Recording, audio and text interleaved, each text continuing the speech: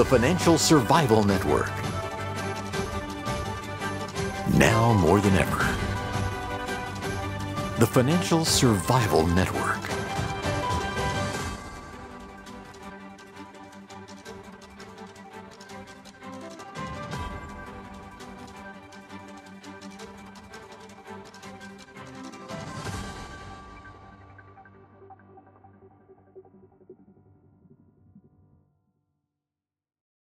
And welcome. You are listening to watching the Financial Survival Network. I'm your host, Kerry Lutz. Special guest with us today, hasn't been on the show much recently. Somebody who I've known for over a decade now. Hard to believe, been doing this on my 12th year now, but Peter Schiff is with us. Peter, hey, great to have you back. And well, the world is getting more complicated by the day. What is your take on what's happening in the world, and particularly the economies, the global economy? It's kind of an open-ended question that would take a long time to answer. There's certainly a lot of stuff going on in the world. But I don't think my take has really changed over the decade or so that I know you. I think it goes back further than that. I think I've known you maybe 20 years or more. I'm not really sure. Long time. But yeah, financial survival, I think, is the name of the game, although it hasn't been too difficult in recent decades to survive. We've had a big bubble, and so the people who have been invested have done well. But I do think that the bubble's going to pop. I think a lot of air is going to come out, and I think there may not be many survivors financially anyway. But I think that I'll be among them. I mean, that's been my strategy. I think my clients, to the extent that they're following my advice, will end up doing well. But I've been warning for many, many years that the path that we're on, the fiscal path, the money printing, would lead to disaster. And I still believe that that's the case. I think it's even a bigger disaster now than what I was worried about a decade or two ago, because all of the imbalances have gotten much worse. We're far more indebted now as a people, as a nation, than we were 10 years ago, 20 years ago, 2 years ago. You pick the time frame. The national debt's $31.5 trillion and rising, and that's just the funded portion. The unfunded portion is much larger. We have the largest trade deficits we've ever had, far larger than they were when I first started worrying about them, back then. The economy is far more out of balance and dysfunctional now than it ever was, and we're headed for a much bigger crisis. I mean, we had some test runs along the way. We had the 2008 financial crisis, kind of a warm up for what's coming. We had what we experienced with COVID, but that was pretty tame stuff, I think, compared to where we're headed when we get the ultimate crisis, which is going to be a US dollar and a sovereign debt crisis. And we're certainly a lot closer to that than we've ever been. Exactly how many days or years we have left, I certainly can't guess. But the number is a lot shorter than it used to be. That's for sure. Yeah, the debt clock is ticking away before our very eyes. When you look, I had David Stockman on the show, guy who I've followed for a long time. I asked him, what is your biggest regret from your Washington days? And you know what he told me? He said that we didn't push for sound money, because he was always a sound money. And Reagan was a sound money guy too. And the other thing, that they've got to regret is they didn't cut any spending. I mean, Ronald Reagan ran a good campaign, at least the first one, against Jimmy Carter, getting rid of the Department of Energy, the Department of Education, and those departments hadn't even been around very long. In fact, the Department of Energy was started by Jimmy Carter. So it seems that, back then was the time to get rid of it. But, it's still here. Hasn't produced a barrel of oil, but it's still here. We've spent a lot of money, wasted a lot of money on that department.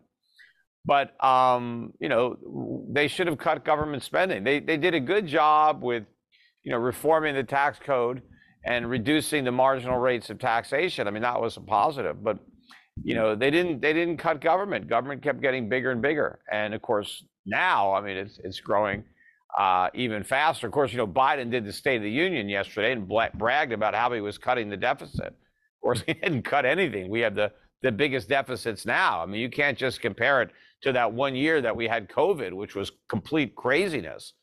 But you compare the Biden deficits to the Trump deficits before COVID, and they're much bigger. I thought it was rich that Biden was criticizing Trump for increasing the national debt by 25% in one term, right, which was a quarter of all the entire national debt. Well, when he was in office with Obama, during their 2 terms, they doubled the national debt. So, they increased the national debt by more than every single president, or about the same, rather, as every president from George Washington to George Bush. So how you could, the pot call the kettle black in that situation. Yeah, but hypocrisy. Yeah, but at least look, he's correct to criticize Trump, but he's not the one to criticize him, because he's got blood on his hands. I criticize both of them. I criticize the deficits under Bush, and then I criticize them under Trump. And so I have a right to criticize them, certainly under Biden, because I'm not a hypocrite, or I don't accept the deficits when they're the Republicans, but oppose them when it's the Democrats. I oppose them all the time.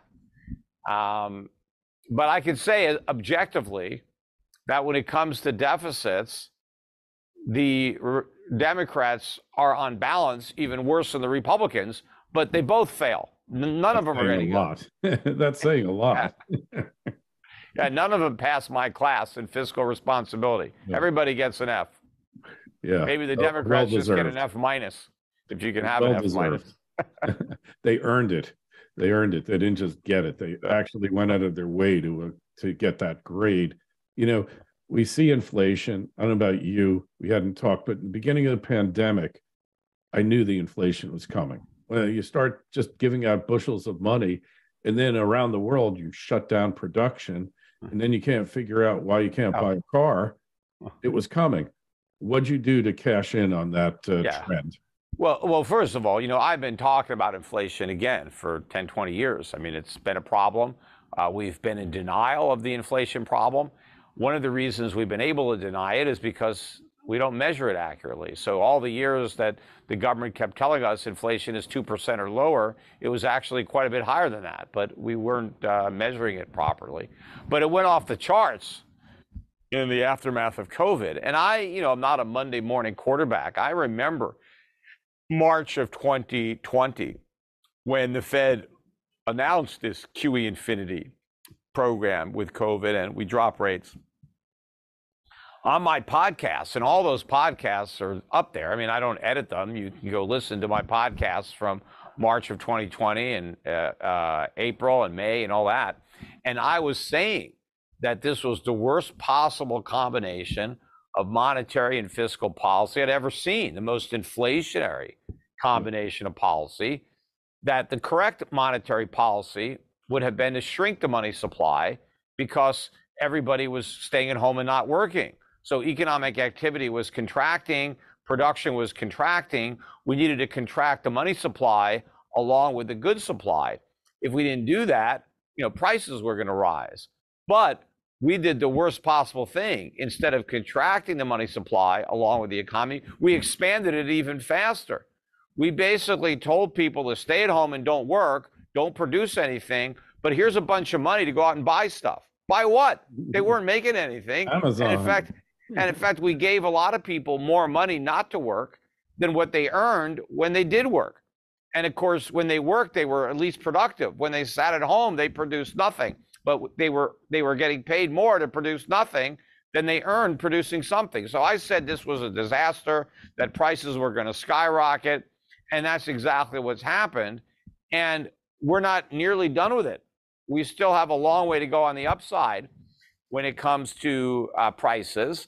And I think what we're experiencing now is just, a bit of a trough. And so the lull before the next storm. this is what's transitory, this decline in inflation, disinflation, which is how Powell described it. This is transitory. I think before the end of the year, we're going to start to be surprised once again, the way the Fed was in 2021, by how strong inflation comes roaring back. Not that it ever went away, but the improvement's going to go away, and we're going to start to see even worse data than what we saw last year. Yeah, and it was dreadful. I mean, look, you're working class, blue collar, you know, the working poor. This inflation is about the worst thing that could ever happen to you. When people, even upper middle class, sit in their ivory towers and say, well, you know, it's declining, things are getting better. Those people, the lower income earners, have already been dramatically damaged. Not to mention, if you got to feed a family of four on a paycheck, it's really tough out there. And I don't think that you know, the more well-off people really understand the damage that these policies have wrought. Well, right. And of course, when you talk about it, you don't even want to talk about the damage and blame it on inflation and say inflation is causing all this harm among working class people. It's not inflation. It's the government that's doing it, because it's the government that's creating the inflation. So it's the government that is harming working class people. And how are they doing that? By paying for government spending through inflation rather than through legitimate taxation. Because all these programs that guys like President Biden like so much cost a lot of money. And nobody wants to raise taxes to pay for the programs. Now, of course, they'd love to raise taxes on the rich. You know, that's easy because there's not that many rich people who vote, I mean, in relationship to everybody else. But the rich are already paying a lot of tax, and you know they're not going to pay much more. So to the extent that you really want all this government, you've got to make the middle class and the working poor pay for it. But they can't afford it. They can barely afford to support themselves, let alone all these government programs. So what the politicians do is they say, well, we're just going to print money. We're just going to run deficits, and that's how we're going to pay for these programs. And that causes prices to go up. And so when people are struggling to pay the rising cost of food or shelter or insurance or everything else, that is the tax. Those higher prices is how they're paying for all these government programs. And so if the cost of paying for those programs is imposing hardship on the public, it's the government's fault. And if the government cared about the people, they would cut spending to relieve the public of the burden of paying for all those programs. Yeah, well, in an ideal world, but the average person doesn't really even understand where inflation comes from. They think inflation is strictly higher prices. Yes, they don't understand Milton Friedman. Yeah, and that's not an accident. That is by design. Everybody wants the public to misunderstand inflation. In fact, inflation is probably the most misunderstood term in the English language. You know, it doesn't mean rising prices. It means an expansion of the money supply. Rising prices is just a potential consequence of inflation, but it is not inflation. But the reason that so many people believe that a consequence of inflation is in fact inflation is because the government, which creates the inflation, wanted to blame it on other people. And so once you redefine inflation as rising prices, well, then you can blame it on Putin. You can say, well, Putin's the reason that prices are going up. Or you can blame it on greedy businesses that are profiteering and gouging their customers. But when you properly define inflation, then you can't do that. It's obvious who's causing inflation if it's an expansion of the money supply, because it's the government that expands the money supply. It's not corporations. Putin can't expand our money supply. Only we can do that. So we cause the inflation, and it's not going to go away because we're continuing to cause more inflation. In fact, the president referred again yesterday to the Inflation Reduction Act. The Inflation Reduction Act is an act to increase inflation. That's what the act does. It spends money that the government doesn't collect in taxes. It's expansionary policy. It is inflationary by design. It is just a lie. You know, president was all upset last night because hotels want to charge resort fees. Oh, that's not fair. That's bad marketing. I mean, compare that to what the government does, with how they label their legislation. Look, if you don't like resort fees, just don't stay in hotels that charge them. I mean, it's ridiculous. The problem is if you don't like your taxes, you got to pay them. You don't have any choice. Instead of worrying about the $25 resort fee, why don't they worry about the thousands of dollars that families are paying in the income tax and the inflation tax? Do something about that.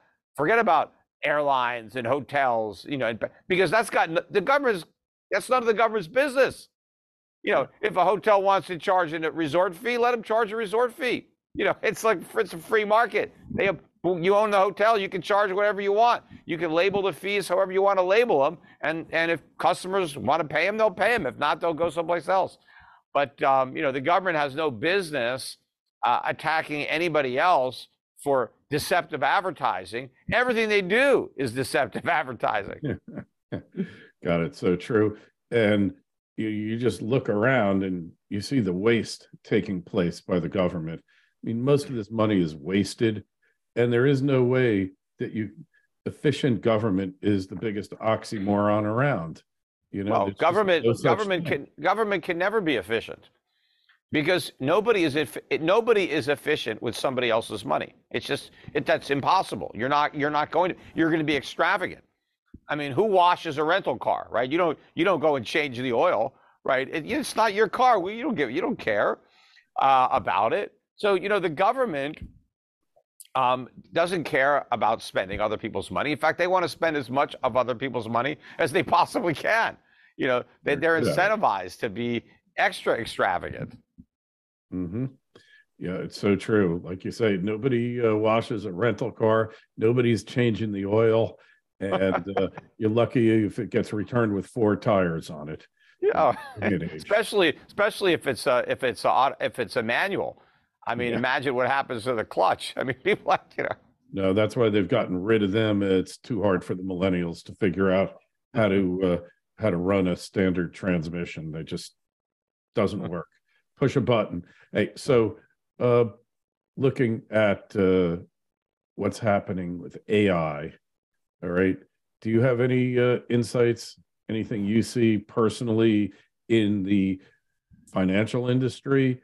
Is it really a cause for concern, or we just worrying about nothing here? Well, look, I don't think innovation progress is ever a cause for concern. Now, can individuals be concerned about how it may impact them in the short run? Sure. I mean, you could look at artificial intelligence. I mean, maybe in the financial services industry, you can say, well, we could replace financial advisors, with just computers. And, for the type of advice that you get from most financial advisors, you're not going to notice the difference because it's all robotic anyway. But, the computers only know what they've been programmed to know. And, so I don't feel threatened that somebody's going to replace me with AI, but maybe I'll be able to replace some of my employees with artificial intelligence. But that will just make my business more efficient, and I'll be able to pass that on to other people, my customers, and with a lower fees. But whenever you have an advancement, to the extent that we can create a computer program that can do a lot of mundane tasks. Let's say programming. Let's say we can have computers that are intelligent enough to write code for programs, and now we don't need all these coders. Okay, well, that frees up all these smart people who have been spending their time coding. Now they can do something else with their intelligence that the computer can't do. Right? It goes back to the beginning of of machines. People were always afraid, oh, you're going to put people out of work, right? Somebody invented a bulldozer, and oh, you're going to put out of work a lot of people who were digging with shovels. Well, that's true, but shovels put out a lot of people who were digging by hand. the shovel was a big improvement. Should they have never had the shovel because it destroyed jobs? You didn't need as many people to dig? No. And then they shouldn't destroy the bulldozers and all these other earth-moving equipment that made labor more productive. So all of this artificial intelligence is going to make humans more productive.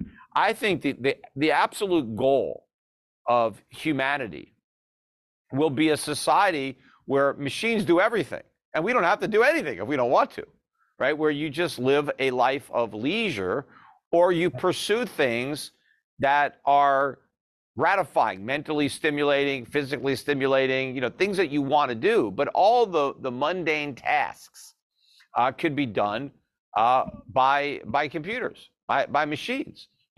Why should we have to do these things if we can invent a machine that's going to do it? Because they're not going to get bored. They don't care how many times they have to repeat a task. No coffee breaks. It's like they don't matter, right? And of course, they're not going to sue you. You can't sexually harass them or discriminate against them. You could try. Right? I mean, they're gonna do what needs to be done, and they're not going to complain. Hey, totally agree. Your take, Elon Musk. All right, let's put the subsidies aside. Everybody's subsidized in this world today. If we weren't subsidized, everything would be better.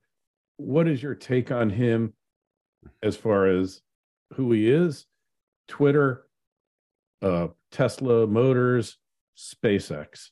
Is he friend or foe? Well, look, he's obviously a extremely intelligent guy, very eccentric. And look, you got to admire all of the accomplishments that he's had. I mean, especially even at the age that he is, he's accomplished a tremendous amount. Was buying Twitter a good financial move? I don't think so. I didn't think so from the beginning, which is one of the reasons I thought that he was just bluffing. I thought he was smart enough to know. But I think, and he mentioned this himself, when you get to the point where you're the richest man in the world, at least he was momentarily because of the overpriced Tesla stock that he owned. But you do a lot of things, even if money is not the issue. And I don't know that money was the motivating factor behind Twitter. And so he's spent some of his money in order to own Twitter. And hopefully he can turn it around and cause it to stop losing money so that it can be a sustainable business, even if it's not worth what he paid. Although, of course, he sold a lot of overpriced Tesla stock to raise the money. So, 6 of one, half dozen of the other, it's all funny money as far as he's concerned. And, he's got enough money that if Twitter goes to zero, it's not going to impact his standard of living at all, right? So he can certainly afford to do that. But, he's a bright guy. I mean, a lot of times I think that he's joking about things. I think he's got an interesting sense of humor, especially when it comes to the cryptocurrency space. I think a lot of people want to take him seriously, but I think I get the jokes that he's telling and the points he's trying to make, subtly though, but he's making them. But I think that we probably, if he and I sat down and had a conversation, I think we would agree on far more than we disagree. I think that Elon Musk sees the world in many ways through a similar prism. I mean, I did have an opportunity to have a long conversation with his mother one day. She was out here in Puerto Rico, and I met her, at one of the restaurants by the pool.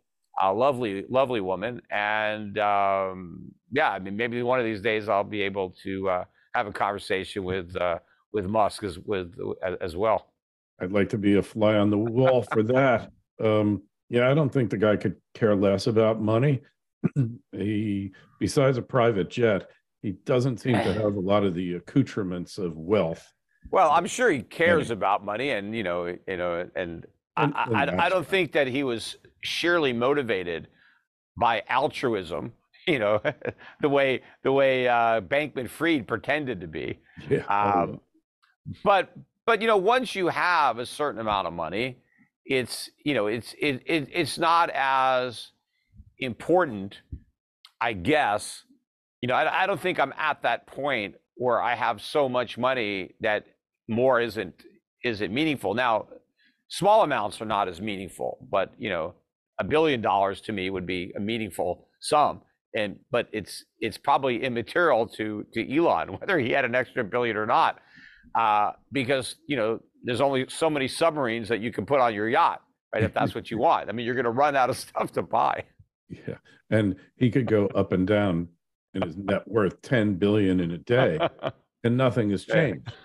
So, but I do find it interesting, like SpaceX, he's doing all these things in the private sector that NASA forgot how to do. And the concept of reusable boosters and making space affordable, and then Starlink with all the internet service all over the world, global. Yeah, well, I've got Starlink. One of them, I have several internet sources here in Puerto Rico just to have backups for my backups. But one of them is Starlink, and Starlink worked really well for me when we had power for a week. We had no power at all. I was on generator, but we didn't. Some of my other internets were down. Starlink worked really well. But yeah, I mean, I would much rather have the private sector in space, whether it's Jeff Bezos or Musk, than NASA. I mean, because NASA is not going to approach it on a cost-benefit analysis, because it's not their money. They don't give a damn how much it costs to send somebody to the moon. But if Elon Musk is going to be doing something, or Jeff Bezos, they're looking at the commercial value, and they're either investing their own money, or investors are putting the money up, but they're putting the money up because they believe they can get a return. Because if the government does something and they don't care what it costs, they're willing to waste money, that's a net loss for society, because resources are being used on a space program that could have been used someplace else. There's not an unlimited amount of resources. And so whatever we devote to a space program is at the expense of something else. And so if it's not going to, put out more than it consumes in terms of resources, then we're poor as a result of having spent the money. But to the extent that Elon Musk can find a way to do something in space that generates a positive return, then those resources weren't wasted. We actually have something to show for the expenditure of those resources. But you're never going to get that type of positive risk-reward analysis coming from a government. That's why you want to limit to the greatest degree possible what government does. And you want to allow the private sector to do as much as possible. And that includes, infrastructure. You had Biden last night talking about how we want the government to spend more on infrastructure. No, I don't. They'll waste money. They'll build the proverbial bridge to nowhere. Only a politician would build a bridge to nowhere. No private citizen is going to waste money building a bridge to nowhere. How's he going to make any money off that bridge? Who's going to pay to use it?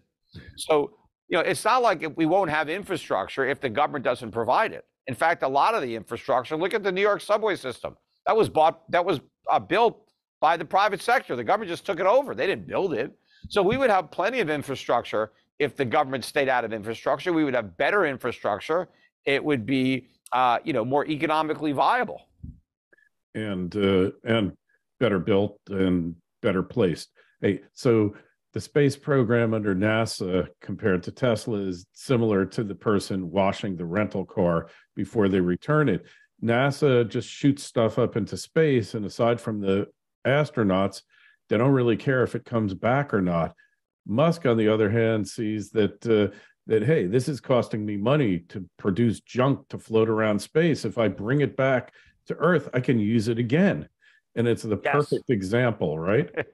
Of course, so if there is a purpose for being in outer space, then the free market will take advantage of it, and at least if there's not a purpose, they can't make any money, they'll stop going up there. Now, of course, at some point in time, space will be a lot more economical, to exploit, because we'll have better technology, and humans at some point, I'm sure, will be spacefaring civilization. There will be an economical way to get up there. There may be valuable resources that we can harvest from asteroids or other planets. We may, in fact, need other planets, in 100 million years, or maybe a lot sooner than that. especially if these climate change people are right. But maybe we'll need more planets, and but by the time we need them, hopefully, I guess mankind will be able to get there. I mean, you and I aren't going to know about it, but I mean, at some point, they'll be able to use space. But so far it doesn't seem that we've encountered anybody from any other solar system who's been able to get here. So it seems that it's not that easy to do, or we're very rare in the galaxy. Or they're hiding it on us. Hey. Although maybe those distances are just too vast. I don't know if maybe no one's figured out how to travel those types of distances yet. If they have, the government's hiding it from us anyway, and that I don't even want to go down that. They're not smart enough to hide it from us, What about Roswell? You give them too much credit if you think that there's UFOs or the government is hiding it. It's like, that's funny. Hey, so I'm just going to read you what the chat OpenAI said about you, and you're going to laugh at the end. Oh, what did you ask it? I just said Peter Schiff, Euro-Pacific, and that's it. So it said, Peter Schiff is an American financial analyst and commentator. He is the chief economist and strategist at Euro-Pacific Capital, a full-service investment firm that provides a range of financial products and services. Schiff is known for his bearish views on the U.S. economy and his advocacy of international investing, particularly in precious metals and foreign currencies. It's important to note that individual investment advice can vary widely, and past performance is not indicative of future results. Listen, before making any investment decisions, it's always a good idea to do your own research and consult with a financial advisor. They have that. Every financial person I put in there, those last. But it's not even giving advice. Why is it even? I guess they're afraid of getting sued somehow, so they're putting disclaimers everywhere. But the one thing about it is, because it only has data up till a certain point, and I've changed my affiliation, so it doesn't know that, because now you can see that I'm now the chief strategist for Euro-Pacific Asset Management rather than Euro-Pacific Capital. So, but I made that change after they shut down the data into that program, because it's not it's not getting any new information. Oh, I didn't know that. Well, now we know why. But the interesting thing is, ask it. Like I haven't gone on it yet, but I got to ask it, like, who's the most famous gold bug, or who's the biggest critic of crypto, and I wonder if it picks me. Because to ask it to use its reasoning, its judgment. Yeah. But my son does a lot of funny things. He sent me some of the stuff he's done, because he asks the program to concoct a hypothetical conversation between me and somebody else, and he picks the people, and it's very funny, or write a short story, or an essay, how would Peter Schiff interact with, and it's funny because the programming learns a little bit about me quickly, learns about the other person, and then has to come up with a way that we might interact with one another and what we might say to each other. But then he'll say, then he'll say, but imagine, but Peter Schiff is drunk. He's had a lot to drink, or this guy, it's just like, and then they can throw in those variables. Oh, that's great. So listen to this. It just did it. It's difficult to determine who the most famous gold bug is, as the term is often used to describe individuals who hold a strong belief in the value of gold as a form of investment and hedge against economic uncertainty. Some well-known individuals who are associated with this philosophy include Peter Schiff. Oh, so I'm number one. Mark Faber. Yeah. However, it's important to note that investment strategies and opinions can vary widely, and past performance is not indicative of future results. Before making any investment decisions, it's always a good idea to do your own research. Yeah, you read that already. With a financial advisor. I didn't even notice that, because I haven't spent any time doing that. But yeah, because people often ask me, who do you think the biggest, gold guy is? And I think it's me. I mean, I think, you're up there. I mean, I wasn't at the beginning, because I remember who the top gold guys were when I was younger. But now those guys have gotten old. Maybe some of them have passed away, and so now I'm still around. But I think one of the reasons that I'm so well known now for gold actually is because of crypto. Because all these crypto people now know about me as the gold bug that doesn't like crypto. So I'm just the old-fashioned, grandpa holding on to my horse and buggy. So I'm probably the only gold person they know, because they know me because I'm anti-crypto, and they know me from that, I call them kleptocurrencies. But gold, because gold is I like gold. I'm an advocate of the gold standard. I believe in sound money. I believe people should have gold. But my primary business is not gold. It's asset management. Gold represents an allocation within my overall strategy. But it's not really part of my asset management business. I tell people to buy gold. I help them buy gold. Although in my strategies and in my funds, we do have investments in gold-related equities, gold mining companies, silver mining companies. So in that respect, I've introduced an element of gold into my strategy because I think there's a lot of value in these stocks. But still, that sector is a minority of my portfolios, right? My portfolios, other than my gold fund, I have a strategy that's 100% gold, right? For people who want to have that in their portfolio, I do have strategies that are all gold. But in my strategies that are broader and just try to create a diversified portfolio of assets, they will have an allocation to gold stocks, whether that's 10% or 15%, might depend on, the stocks themselves. But my core strategies, my value and dividend payer strategies, they both have allocations to gold, and the allocations could vary from time to time. In fact, if gold stocks ever got really expensive, they would have no gold stocks in them. But since I've been managing these funds, these strategies, I've never really come into contact with a point where I thought gold stocks were really expensive, even though they have had some pretty big drops. I didn't think they were very expensive. They weren't cheap. There were times I didn't think they were cheap, although now I still think they're very cheap, not only in relation to gold, but in relation to their own historic prices and a lot of the other metrics. But by the way, too, last year my two core strategies delivered positive returns, which was rare for 2022. We had a bear market, one of the worst years ever for stocks and bonds. And my two core strategies that were 100% long stocks had positive returns. They weren't big numbers. Now, they would have been much bigger numbers, but for the strength of the dollar. The dollar weakened in the fourth quarter, but it was still up, about 10% on the year. And when all of my stocks are foreign, that means I have to go up 10% to break even because I have to overcome the dollar strength. But the core belief of my strategy and what I'm basing it on is that I think the dollar is going to go way down. That hasn't happened yet. But when it does happen, and I believe it will happen, and maybe this year will be the beginning of it, this could be the worst year ever for the dollar, we'll see, or one of the worst years. But then that's going to be a huge tailwind for my strategy. So my strategies did very well in an up market for the dollar, but I think they'll do much, much better, certainly on an absolute basis. Last year was great relative return, not necessarily absolute return, but on a relative basis.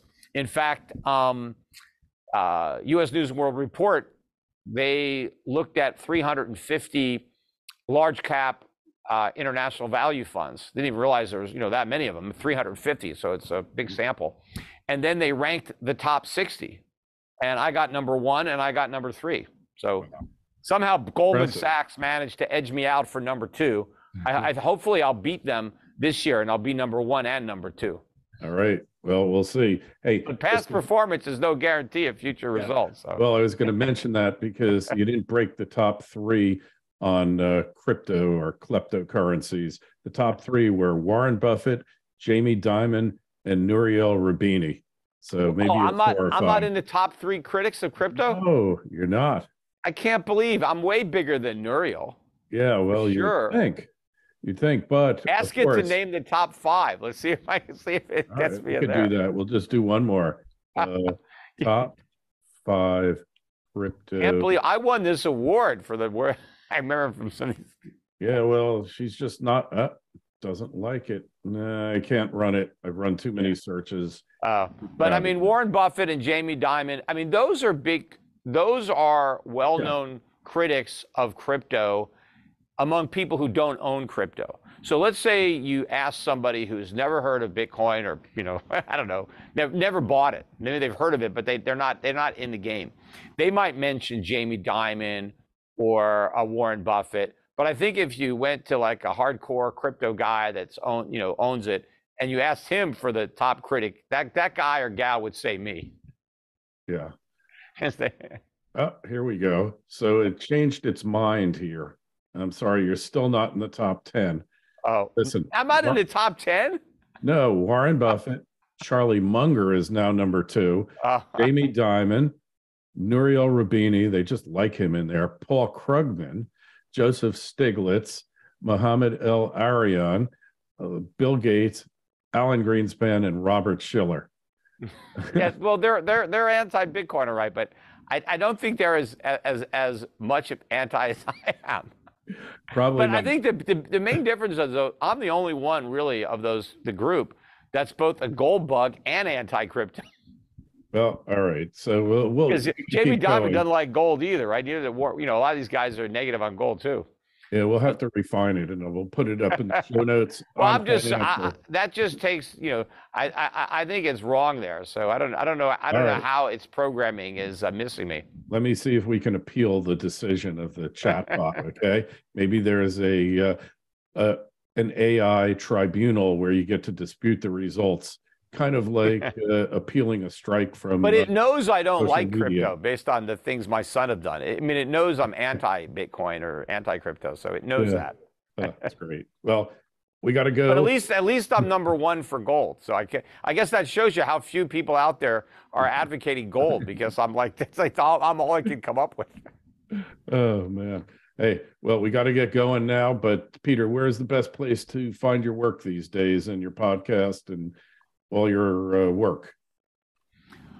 Well, I do my podcast usually a couple of times a week at Schiff Radio. So you can listen at Schiff Radio. You can go to my YouTube channel, Peter Schiff Show.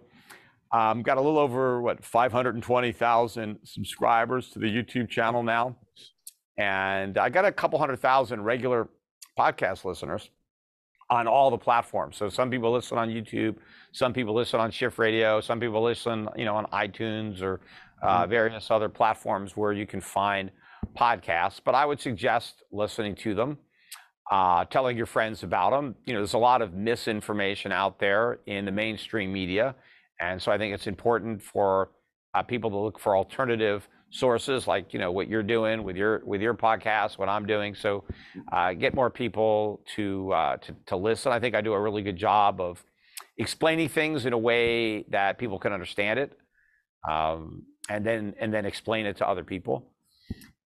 Follow me on social media. I'm on all of the various platforms, Instagram, Facebook, TikTok, but I think Twitter is where I spend the most amount of time personally. Almost all the tweets are my own. I mean, sometimes, Schiff Gold puts out some tweets out there, but pretty much I do my own tweeting. I put some thought into the tweets and what I want to comment about. And, I've got, almost 920,000 followers. So, and there's a lot of engagement. I mean, I noticed this about my Twitter page. When you look at a tweet that I do and you look at the engagement, look at the comments, you look at the likes or the retweets, there are people that have millions of followers, many more than I do, that don't get anywhere near that kind of engagement. They'll put out a tweet and, barely anybody notices it. So I think the people that follow me are pretty active on Twitter, not just to comment to me, but commenting with one another. I mean, I look at, somebody makes a comment and people comment on their comment. So there's a lot of engagement there. So, so follow me on Twitter. And but most importantly, if you've got the resources, become a client. I think last year was a good year. I mean, a great year on a relative basis. In fact, we caught up to a lot of our competitors. If you look at some of my funds a couple of years ago, they were at the bottom of the pack. They had 1 star, now 5 stars. I've made up a lot of ground because I stuck to the fundamentals. I didn't chase momentum. I didn't just try to mimic an index and just try to make a little bit more than everybody else or lose a little bit less than everybody else. And I still think that most people, most professional managers are completely misallocated with their strategies. The benchmarks are going to be a disaster.